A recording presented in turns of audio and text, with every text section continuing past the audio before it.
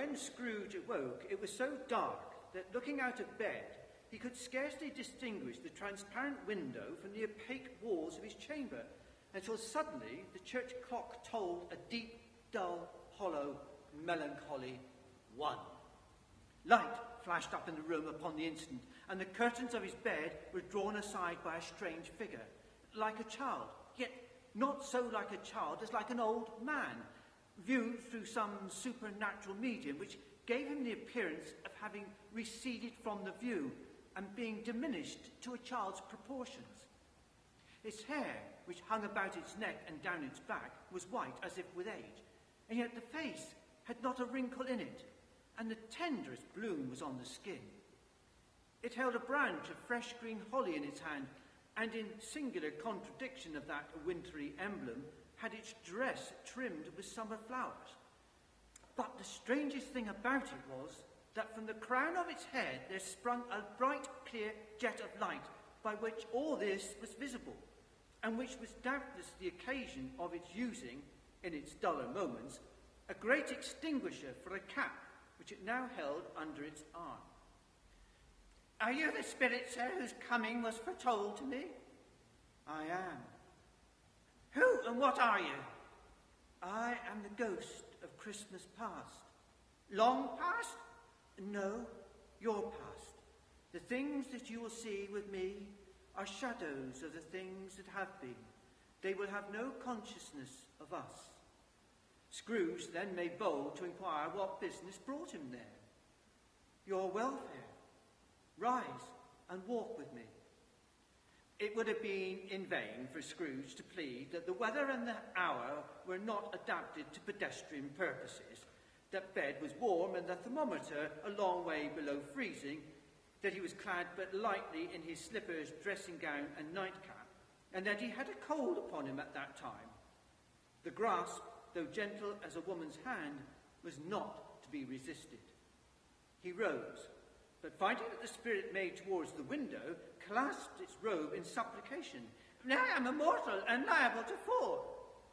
"Bear but a touch of my hand, there," said the spirit, laying it upon his heart, "and you shall be upheld in more than this." As the words were spoken, they passed through the wall and stood in the busy thoroughfares of a city. It was made plain enough by the dressing of the shops that here, too, it was Christmas time. The ghost stopped at a certain warehouse door and asked Scrooge if he knew it. "Know it? Was I apprenticed here?" They went in. At sight of an old gentleman in a Welsh wig, sitting behind such a high desk that if he had been 2 inches taller, he must have knocked his head against the ceiling, Scrooge cried out in great excitement, "Why, it's old Fezziwig! Bless his heart, it's Fezziwig alive again!"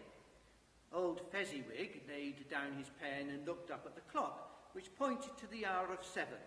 He rubbed his hands, adjusted his capacious waistcoat, laughed all over himself from his shoes to his organ of benevolence, and called out in a comfortable, oily, rich, fat, jovial voice, "Yo-ho there! Ebenezer! Dick!" A living and moving picture of Scrooge's former self, a young man came briskly in, accompanied by his fellow prentice. "Dick Wilkins, to be sure," said Scrooge to the ghost. "My old fellow prentice, bless me, yes, there he is. He was very much attached to me, was Dick. Poor Dick, dear, dear." "Yo-ho, my boys," said Fezziwig. "No more work tonight.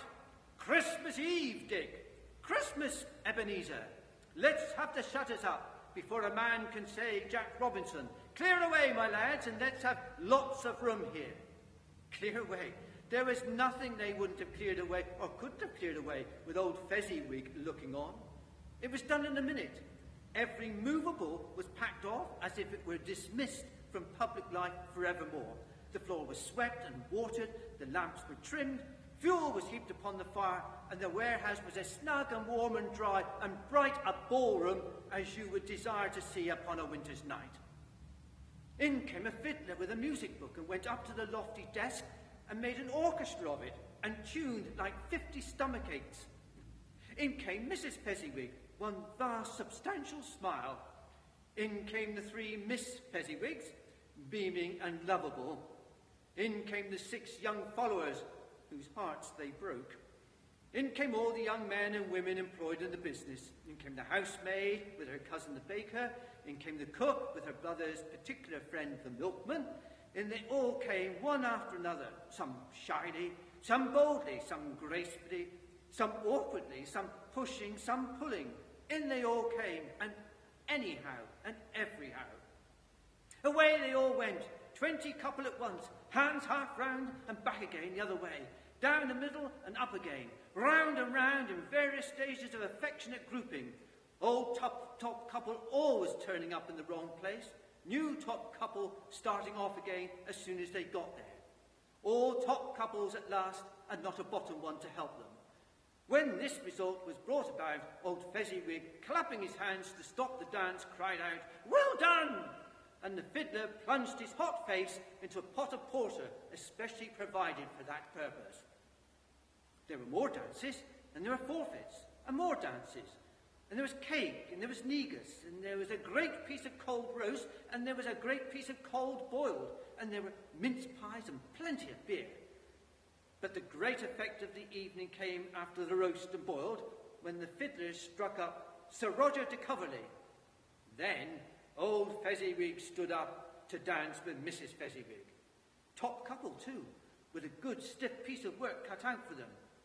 3 or 4 and 20 pair of partners, people who were not to be trifled with, people who would dance and had no notion of walking. But if they'd been twice as many, 4 times, old Fezziwig would have been a match for them, and so would Mrs. Fezziwig. As to her, she was worthy to be his partner in every sense of the term.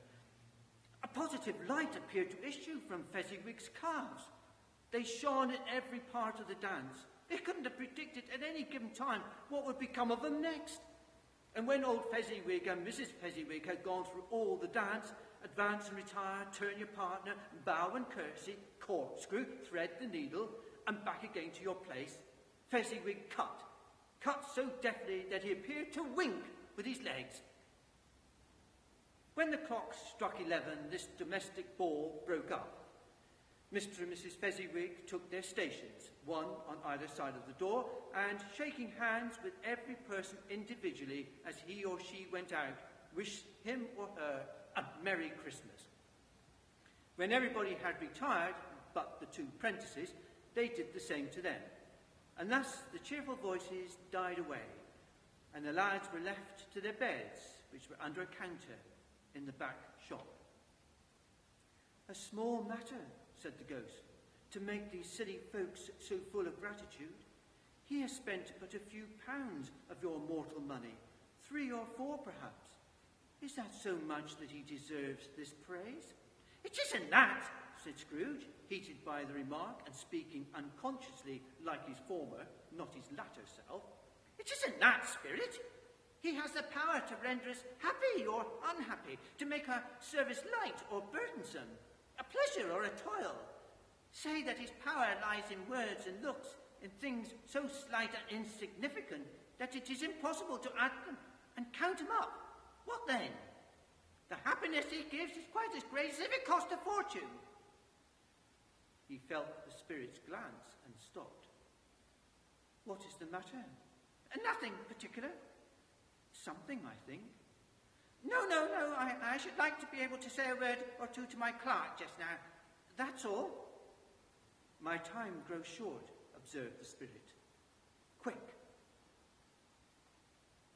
Now, this was not addressed to Scrooge or to anyone whom he could see, but it produced an immediate effect. For again he saw himself. He was older now, a man in the prime of life. He was not alone, but sat by the side of a fair young girl in a black dress, in whose eyes there were tears. "It matters little," she said softly to Scrooge's former self. "To you, very little. Another idol has displaced me, and if I can comfort you in time to come, as I would have tried to do, I have no just cause to grieve." "What idol has displaced you?" "A golden one. You fear the world too much. I've seen your nobler aspirations fall off one by one, until the master passion gain engrosses you, have I not? What then? If I have grown so much wiser, what then? I am not changed towards you. Have I ever sought release from our engagement? In words, no, never. In what then? In a changed nature, in an altered spirit, in another atmosphere of life, another hope as its great end. If you are free today, tomorrow, yesterday, can even I believe that you would choose a dowerless girl, or choosing her, do I not know that your repentance and regret would surely follow? I do, and I release you, with a full heart, for the love of him you once were. Spirit, remove me from this place. I told you these were shadows of things that have been, said the ghost. That they are what they are. Do not blame me. Remove me, Scrooge exclaimed. I cannot bear it. Leave me. Take me back. Haunt me no longer. As he struggled with the spirit, he was conscious of being exhausted and overcome by an irresistible drowsiness, and further of being in his own bedroom. He had barely time to reel to bed before he sank into a heavy sleep.